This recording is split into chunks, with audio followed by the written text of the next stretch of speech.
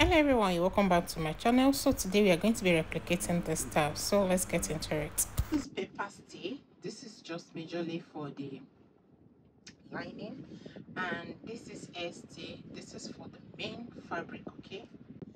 And here is wadding, and it's going to be used to pad the bust area, and it is soft.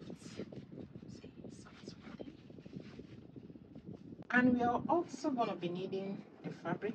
For this tie today, I'm going to use 6 yards of Accra fabric, and you're going to have 1 yard of hair tie. So let's dive into the cutting.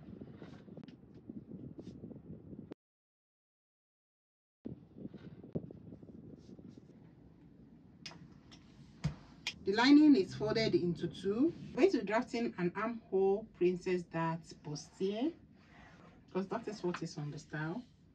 So I'll just quickly run through it. I believe you all know how to do this by now, because I've been posting that on the channel for the longest time. So first, from the guideline, so this your guideline is going to serve as your shoulder. So you measure down the length of the armhole. Measure the length of the armhole. I'm using 9 for the armhole. Then you measure the nipple point. The nipple point is 11. Then you measure the underbust length. Underbust is 14. You measure the waist length with 1/2 inch allowance, and then you extend the lines. So on the shoulder, you're going to measure the shoulder divided by 2. The shoulder is 16 divided by 2, that will be 8 inches. You mark the 8 inches and you roll it all the way to the chest line. So let's take it again. This is the shoulder, this is the chest line. Your armhole length give you your chest line. This is the nipple point, this is the underbust, this is the waist length, and 1/2 inch seam allowance. Okay, so the next thing on the chest line, you put circumference divided by 4. The bust is 38 divided by 4, that will be 9.5. You put 9.5.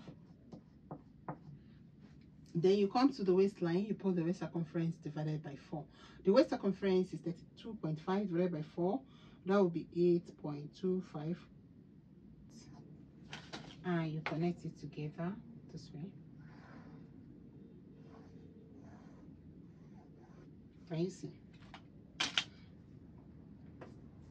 So the next thing you're going to do is to come to the, so the next thing we have to do now is to, you come here to the tip of the shoulder, you measure 1 inch downward, and you also come to the folded edge here, you measure 3 inches. You connect the points together this way. So when you have this line, you measure 1/2 inch upward from that slanted line. That will serve as your shoulder seam allowance. So you put it this way. Can you see? So the next thing you do is to locate the mid armhole. Come here, locate the middle of the armhole this way. And at this middle of the armhole, you come in by 1/2 inch, then you connect it back to the shoulder tip this way. Okay, can you see? So the next thing, you come to the nipple point line. You input the nipple to nipple distance divided by 2. My client's nipple to nipple distance is 7.5 divided by 2. That would be 3.75. Then I'm going to add 1/2 inch to it for the seam allowance. That would be 4.25. So mark 4.25 here. 4.25. Then I'll roll it straight down to the waistline. Then I'll connect it to the mid armhole.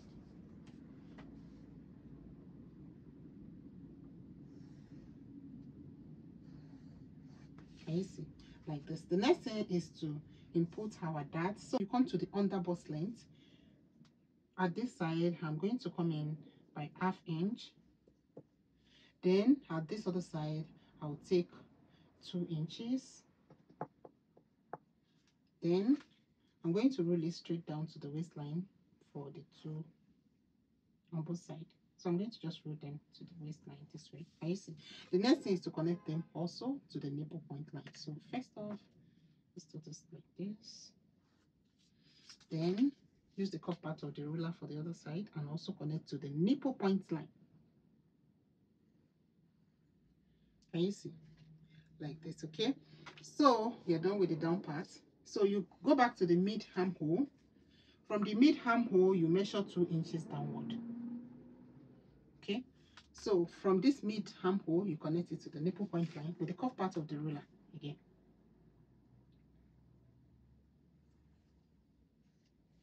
Can you see? Like this. So you need to extend the line outside by 2 inches. Okay,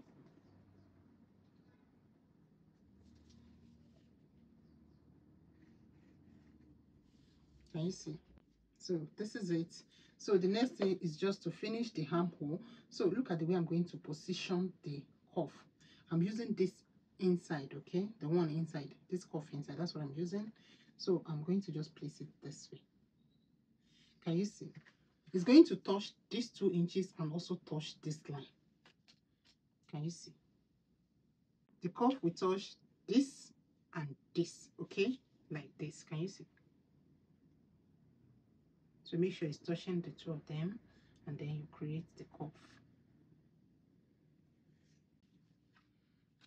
Can you see? So the next thing you have to do now is to replace your dart and also put your seam allowance. Replace the dart, all the darts that pass through, you replace it. Then you put your seam allowance.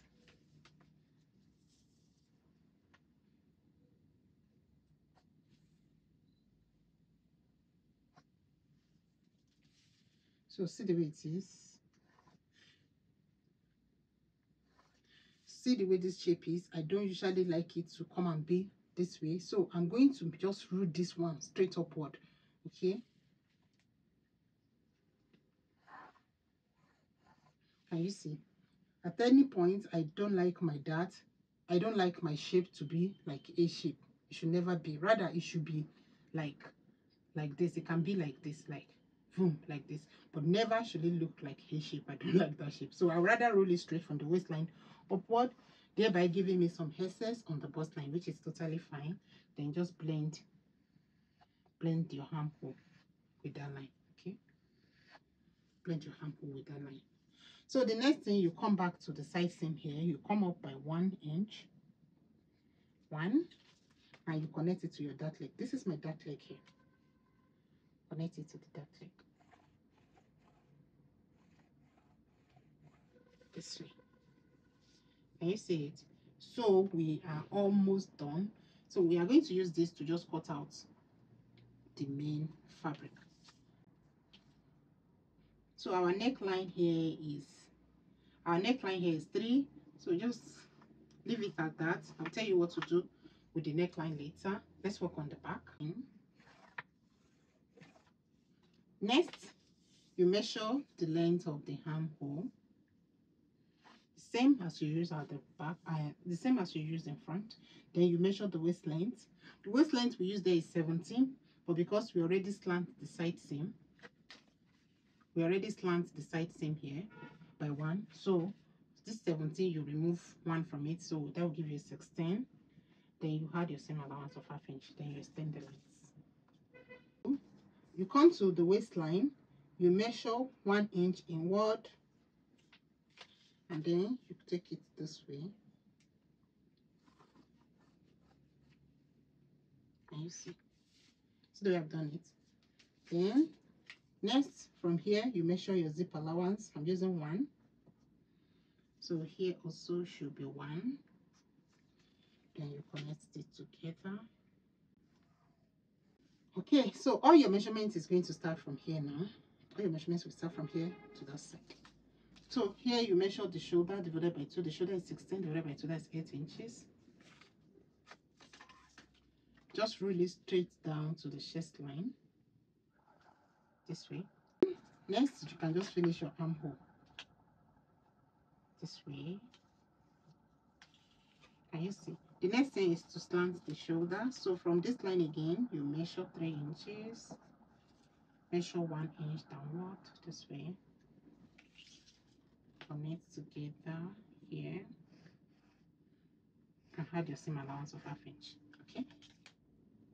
Next, you put your circumference measurement. So your measurement is starting from this line, don't forget. So here you put the bust circumference divided by 4. The bust is 9 points. The bust is 38 divided by 4, that will be 9.5. You put it. You come to the waistline, you measure the waist circumference divided by 4. So 32.5 divided by 4, you put it there. The back is going to have 1 inch for the darts, you put it. Okay. So you connect these points together.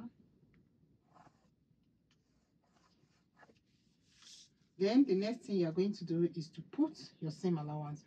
I'm using 2 inches for my seam allowance. I use 2.5 in front because the front is going to be into pieces, but this back is not going to be pieces. Okay, so can you see? We are done with the back. The back is always very simple and straightforward. Okay, so for the neckline, we are going to be doing 1 at the back. So measure 1 inch downward and connect it to this 3 inches neck width.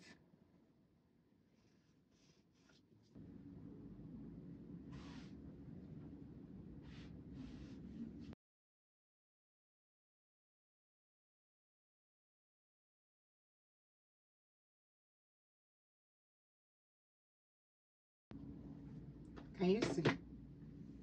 So you have this, all right? So the next thing is to put your notch at the underbust. It is very, very important. Notch the underbust.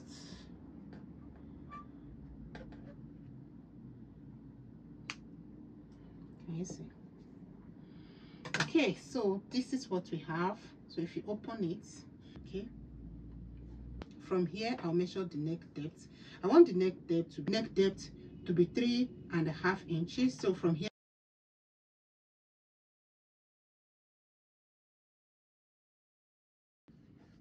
can you see? So it's coming like this. Make sure you round it very well. If it means coming down a bit from the line, do that.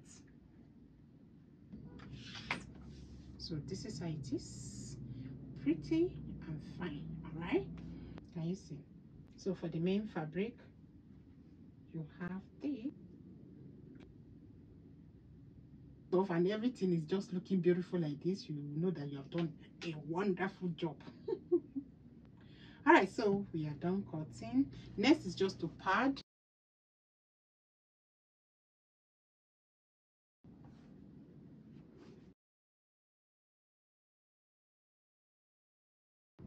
You have this for the back. So the first thing is to sew in your dart. So mark the position of the dart and sew accordingly.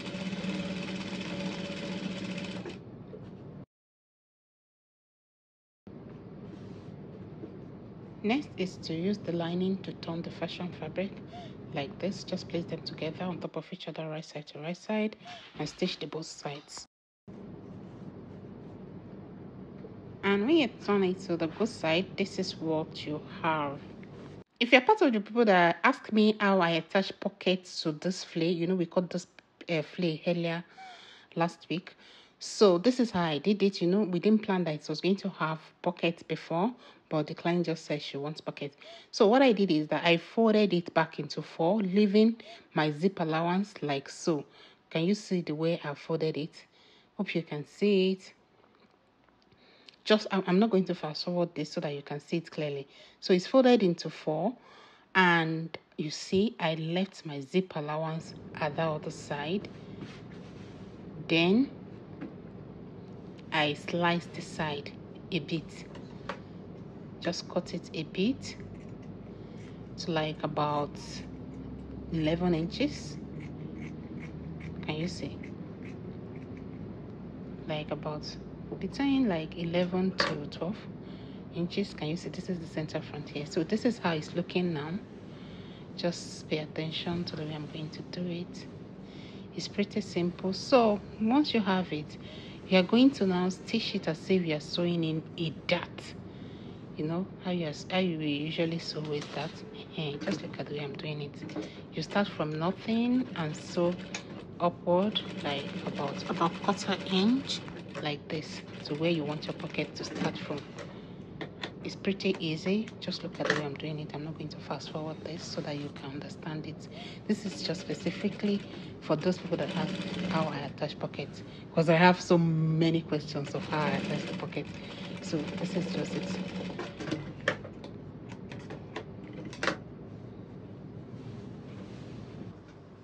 So this is the pocket right here on the table. I've cut it out. I believe we all know how to cut pocket.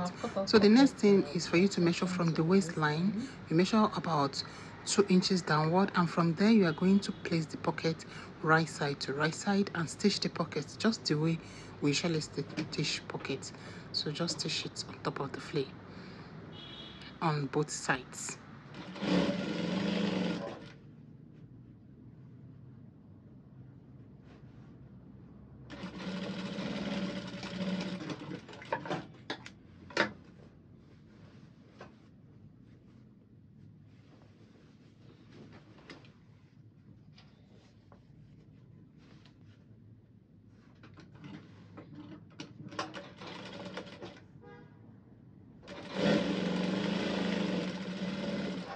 Okay, so if you notice, you see I use very tiny seam allowance to join the pocket to the body of the skirt, because we didn't plan that it was going to have pocket before. So if you are not careful, you might your measurements might be short. Okay, so that's why you just need to use just tiny seam allowance so that you don't shorten your measurements.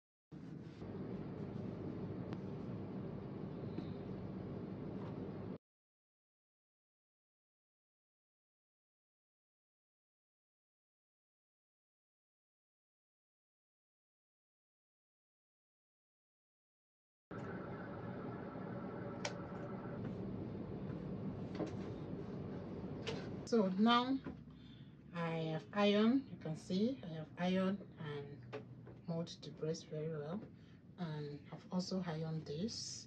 I open up the seam and just cover it. Can you see?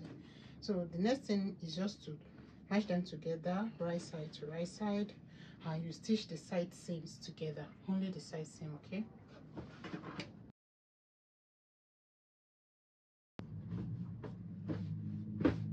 so can you see? So you can iron again. You can tuck in hemming gum so that you marry these two together nicely. So I've ironed the thing nicely. I've put hemming gum and married them together, like hemming gum in between them, so they are together in one. Next thing I'm going to do is just to match front and back together, right side to right side, and I'm going to join the shoulders together. Okay, so we're going to have a separate tutorial for the collar because I don't want to rush this video so that you will understand everything. So the next thing I'm going to do now is just to attach the sleeve to the body, and then after that I'm going to take my measurements, just confirm your measurements and close the side seam. Then when you're done with this step, we are going to attach the flay to the down part of these bodies. Make sure you confirm your measurements and close accordingly.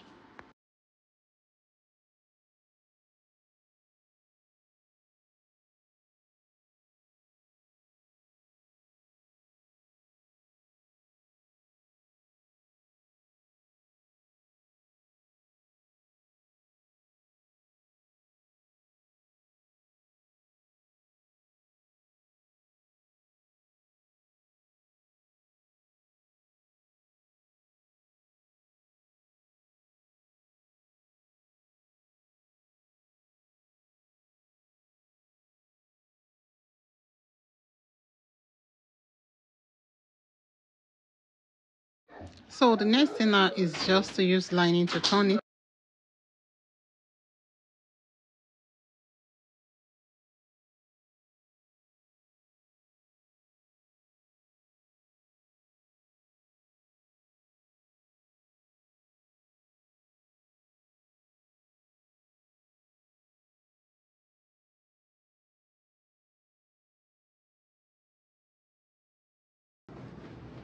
You're gonna close the center back. Gonna close the center back.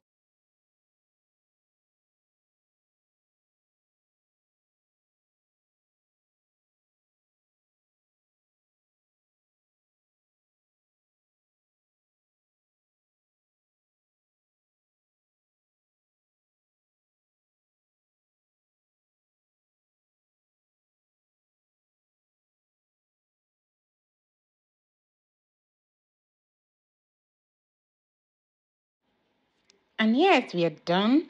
This is the final look. Can you see?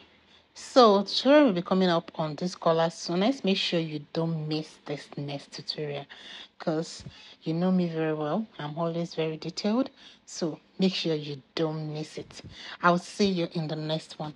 Bye. Mwah.